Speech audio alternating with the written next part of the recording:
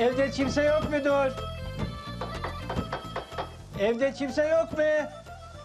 Ne var, ne oldu, ne istiyorsun? Hala Allah rızası için bir sadaka istiyorum. Bu fakire bir sadaka. Dur, duymuyorum seni. Dur, ha bu kapıyı bir açayım. De bakayım. Hala bir sadaka istiyorum. Allah rızası için ne olur. Dur oğlum, dur.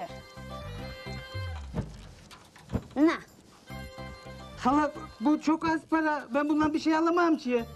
Hala sen en iyisi evde böyle kullanmadığın, 5-10 senedir kullanmadığın eski bir şeyler varsa ondan getir bak hala. Dur oğlum, dur. Sakın bir yere kaçma. Yok, bekle, yok, bekle, yok. ha, bekle. Hadi nereye gidiyoruz? Ne oğlum, al bu benim elim. 10 seneden beri hiçbir işe yaramaz. Al onu da git. Sana bir bilmeze soracağım. Bil bakayım nedir? Ulan sorama, kolay olsun ha. Kolaydır kolay. Sor bakalım. Kafes içinde dur.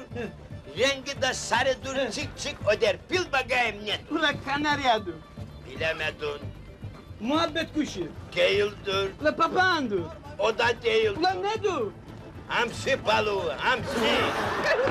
Neden kafaya mı yedin? Ulan hamsi balığın kafeste ne işi var? Ben koydum onu oraya da. Ulan diyelim kodun onu oraya. Ulan rengi sarı olur mu? Ben boyadım onu. Ulan diyelim boyadın onu. Ulan hiç zik zik diye öter mi? Dursun, bu bilmecedir. Bu da bunun şaşırtmacasıdır. Vay Trabzon'un canına kurban olayım sen. Oo, hoş geldin Temel'im. Nasıl geçti maç? Hoş bulduk hayatım. Çok güzel geçti. 4-0'da aldık maçı. Oo, ula senin sesin de kesilmiş.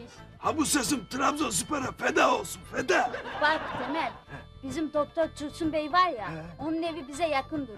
Git ona seni muayene etsin, ilaç da yazarsa. Doğru diyorsun. Ben hemen gidip geliyorum. Sen de yemeğe yesin, tamam mı? Tamam, hadi.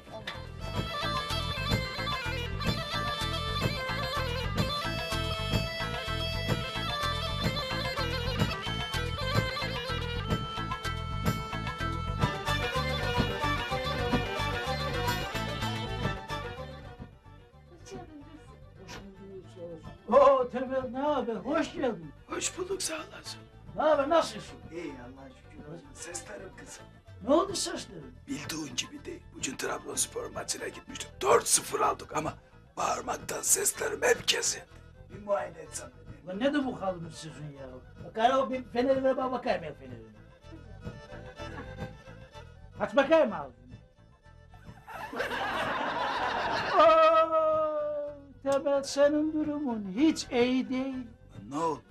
Ulan böbreklerine taş var. Ya Dursun, böbreğimdeki taşla boğazımdaki sesin ne alakası var şimdi ya? Benim böbreklerim değil, boğazlarıma problem var ya.